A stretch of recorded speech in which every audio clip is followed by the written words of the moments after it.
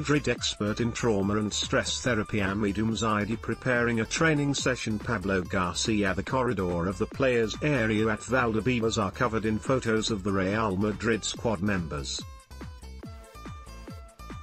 But they're not scoring goals or celebrating in those images, they usually show them in isolated moments, generally when they're coming onto the pitch instead.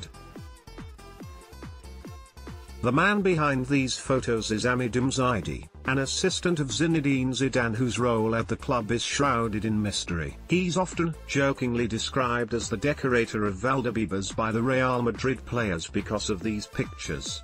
Little is known about Msaidie.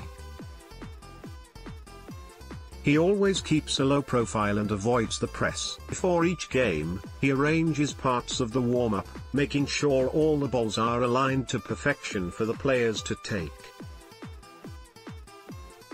At Valdebebas, they say he places 2 grains of sand on the pitch before games, but, since being photographed in the act, he's stopped doing it. Msaidie was born in Comoros, an old French colony in Africa, before growing up in France where he played for Sucy-en-Brie, a team on the outskirts of Paris.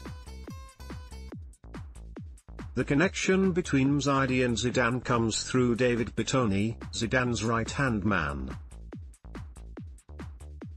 Bettoni came across Msaidie during the final years of his playing days with outskirts Lusitanos. Msaidie was a graduate in kinesiotherapy who specialized in trauma and stress therapy.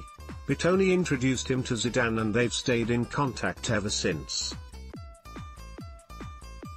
Zidane's faith in Msaidie is immense and he looks to him for physical and mental solutions, recovery, psychology and advice, while they also do yoga together. Let's block ads.